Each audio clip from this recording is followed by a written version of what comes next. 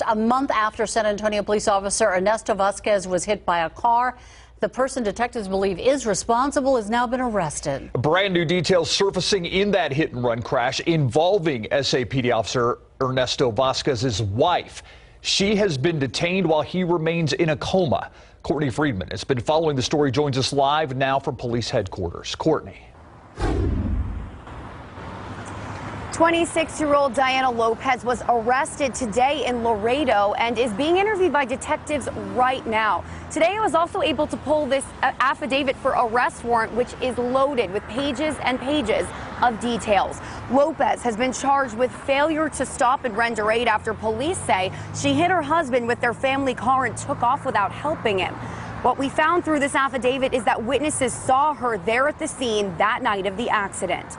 Police say on New Year's Eve, 8-year police veteran Officer Ernesto Vasquez was off duty. They say he was walking across the street in the 12,600 block of Blanco Road around 11 p.m. when he was hit by an SUV.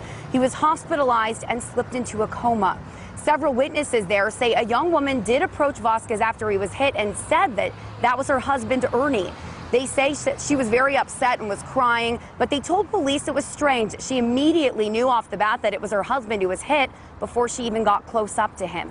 They say she never called 911, but returned to her SUV and took off before police even got there. Chief William McManus told us today police found Lopez in Laredo on January 6th and searched her car and interviewed her. The witnesses say that her car had minor front end damage, and that is what detectives found when they saw the damage themselves. Now, when interviewing Lopez, detectives said her story was inconsistent with surveillance video they found from the Walmart across the street. She denied hitting him, but since then, police have been able to build a case against her.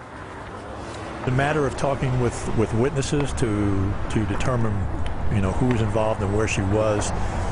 And we had probable cause based on forensic evidence and witness statements that led us to her down in Laredo.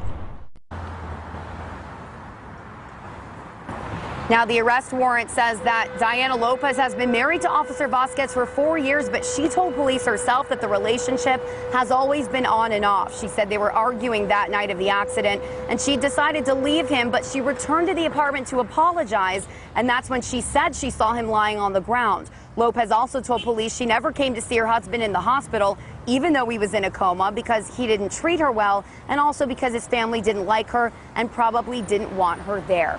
Now, once Lopez is magistrated in Laredo, she will be brought here to Bexar County, and there will be a bond set for her. Now, also, meanwhile, Vasquez is still in a long-term rehab facility, and he is still, we're told, in a coma-like state. For now, we're live from the police department. Courtney Friedman, KSAT 12 News. Back